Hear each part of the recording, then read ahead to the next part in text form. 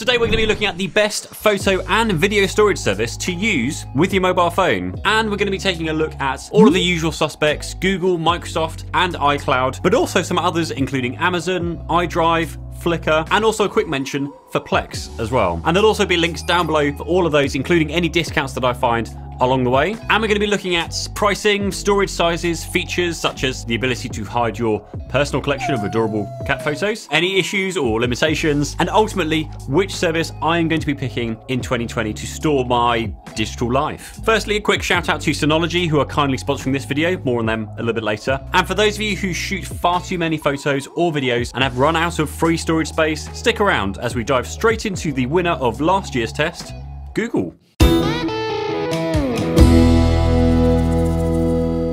Google won last year for their simple, fully featured and reliable service that also offered the ability to back up an unlimited amount of photos and videos if stored in their compressed formats. But that has all changed this year as they no longer offer their unlimited backup service. So with Google, you now get 15 gig for free, or you get up to 2 terabytes for $9.99 per month. Now there is a workaround that does get you unlimited storage still, but it's a bit tricky and involves signing up as a business customer, then upgrading to their Google Workspace Enterprise plan, $20 per user per month, which in itself isn't bad for completely unlimited, Google storage for photos, videos, and also their Google Drive kind of documents as well, and also all the other bits that comes with their Google Workspace service. In terms of the actual service itself, you can organize your photos manually into albums, or you can let their AI do its thing by grouping photos by what's in them, like screenshots, selfies, location, the faces in the photos. And I do actually like how they've laid out the map view here as like a heat map to see which areas have had the most photos taken. Onto your prized cat photos now, and beyond both the manual albums and these like AI options, on Android you have the option to create a locked folder, and anything that goes into that folder gets stored only on the device, which then needs you to unlock the folder itself. And also those items aren't backed up and they can't be shared, which is great, but that is obviously an issue if you switch devices. Now, if you don't want to lose them, or if you're an iPhone user, then the option isn't available, and the best you can do here is just to archive them instead, which means they basically end up amongst all of the other archived images like screenshots and basically all the other photos that Google will at times prompt you to move because it just thinks that you don't want them there anymore. But at least these are backed up and are shared across devices. You've also got options to create animations from burst photos, collages, and movies which combine photos and videos for certain events. And you can access Google Photos from pretty much any type of device running any operating system anywhere in the world, and this means you can also share images with anybody, as well as using the built-in sharing features to share albums with anybody with an internet connection. Now all in all, it's a really solid service for me, and it has been over the last year. It's been reliable, I've never had it get stuck with uploading or syncing, and with the option to upgrade to a business plan with unlimited space for more than just my photos and videos is actually a really compelling service. But don't stop there, because there are better things to come, I promise. Maybe Apple's own iCloud is one of those things? Okay, so Apple's own iCloud is definitely not the best photo and video service out there, but it is by far the best if you are using and only using an Apple device. Now it starts with 5 gig for free and up to 2 terabytes for $9.99, and I'd actually recommend that everyone with an iPad or iPhone at least uses the free service because it integrates with everything Apple, seamlessly syncing your photos and videos between devices, and supports literally like every file format that you can shoot in their closed like Apple ecosystem, which is great if you're using an Apple device. However, if you wanted to use any other service like Google Photos for example, then I noticed a lot of apps will only show you the photos stored in the Apple Photos app and not let you select from one of the third-party apps, which then means this stupid process of opening said application, downloading it locally to your device, and then going back to the original application just to then upload that one that you've just saved locally. And all in all, it's a ball ache. It's something you shouldn't have to do, and that's something that Apple should really resolve in their software. But putting my grievances aside, and similar to Google, you can create albums or view by faces, location, or type, and if you want to hide any photos in there is a specific hidden menu option that moves everything into a hidden folder, which you can then toggle on and off from the settings menu, which is, to be fair, definitely a more secure way to hide your, well, Rick Astley obsessions from your missus. Now, speaking of obsession, let's take a look at the next guy who turns up pretty much every day on my doorstep, Amazon.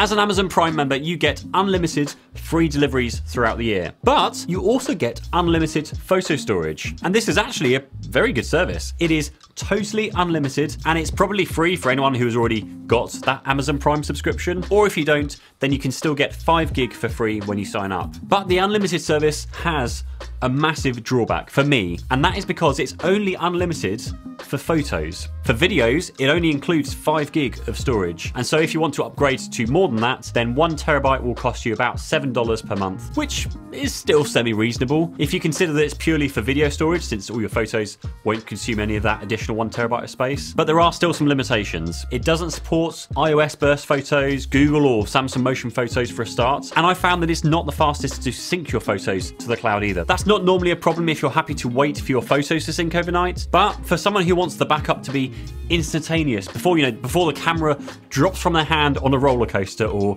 explodes on the desk in front of me kind of way, it's still something to take into consideration. If you do have Amazon Prime and you only take standard photos, then this is a fantastic option that's basically free. And because your photos are uploaded to Amazon, you can also browse them on Fire Sticks, Fire TVs, and all the other Amazon products too, and even use your photos as screensavers. If you do shoot anything outside of the included free space though, then another option may be well worth looking at. So next up, let me tell you about one option that normally has the keyboard warriors up in arms in the comment section, and that is, what about just backing up your photos yourself? Introducing Plex.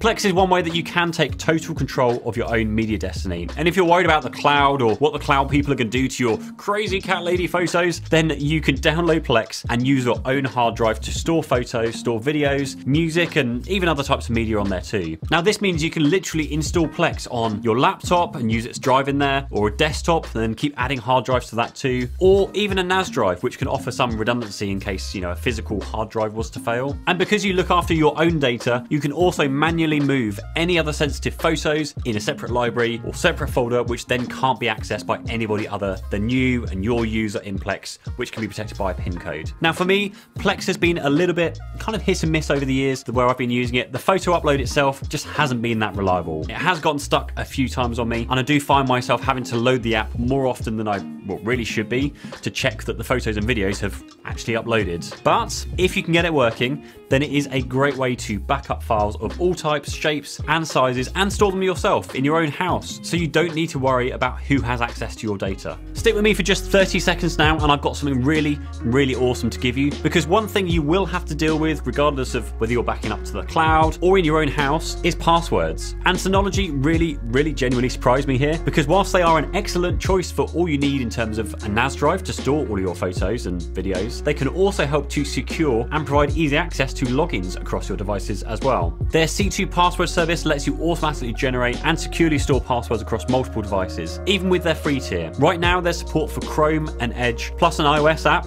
though Android support is coming later this year. Data is stored with end-to-end encryption with zero knowledge, so only you have access to your data, and it starts at free, which is sufficient for most people, or £4.99 a year for their family plan of up to 6 users. There will of course be a link down in the description below if you want to check that out, and a huge thank you of course to Synology for sponsoring this portion of the video. So once you have grabbed your free password manager from Synology, another awesome thing is that we recently hit 35,000 subscribers on this channel, and to celebrate I am doing a giveaway of this, an iPhone 13 Pro. It's the 256 gig model in graphite, and all you have to do to enter is to go down into the comments down below and tell me either what tech you are looking forward to buying this year or what cloud service you're looking at next. So you could answer an iPhone, an Android phone, maybe a password manager, maybe online backup, whatever it is, leave it in the comments down below. You don't need to be subscribed to win, but definitely watch out for the video, which I'll of course be posting on this channel when we do hit 50,000 subscribers, to announce the winner of this iPhone 13 Pro. And this is a worldwide giveaway,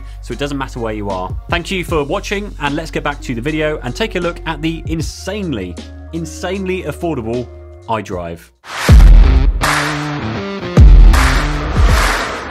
Okay, so iDrive are just going to hands down win the cheapest backup service of the year right now. For 99 cents for the whole year, you can get unlimited storage for photos and videos taken on your mobile device, and up to 1 terabyte of data storage for either your Mac or your PC data. Now, even after that first year promotional price, it's still only $9.95 per year. Insanely cheap. The app itself isn't too bad either, and the upload does seem to work well, but there aren't any extra frills and features like you get with the likes of, Google or Apple, which will then sort through your photos and identify people or faces or places or similar photos to group them together. It doesn't do those kind of things, which, to be fair, might be exactly what you're after, since why should Google or Apple or anyone be snooping through your photos anyway to read them? There are no ways to hide photos or videos in iDrive, and sharing features are very limited in comparison to what we've tested elsewhere. But as a simple service that backs up all your photos, all your videos in the original quality and without any limitations, and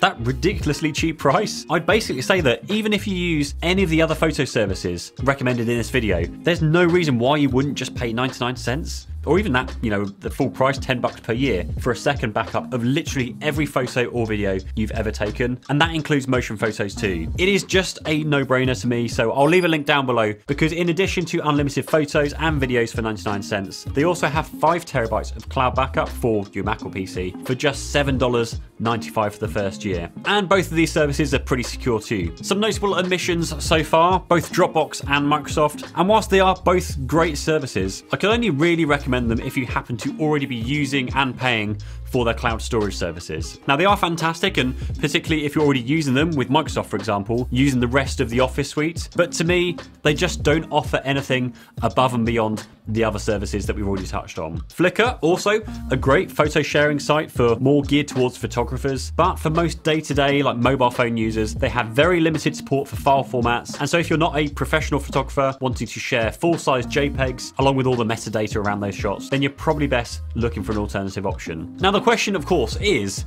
of all of these services, which should you use as a general mobile phone user who snaps loads of photos and videos in all the various formats as you go about your day? If you want a good service that's fully featured and backs up both photos and video, then either stick with Google or Apple. For a second backup, if you don't need the fancy features, or if you just think they look expensive to you, then definitely get iDrive for that insanely low cost of 99 cents. And if you're already using Google or Microsoft or Dropbox, then it only makes sense just to stick with those. And if you only need to back up photos and have Amazon Prime already, then go with Amazon. So for me, for 2022, I'm going to be using iCloud, Google Drive, plus iDrive. And one thing that is worth doing before you sign up though, is think about what cloud storage service that you are using for other data. So for that decision, go and watch this video, which walks you through all of the options. And why not grab a password manager whilst you're at it by watching this one.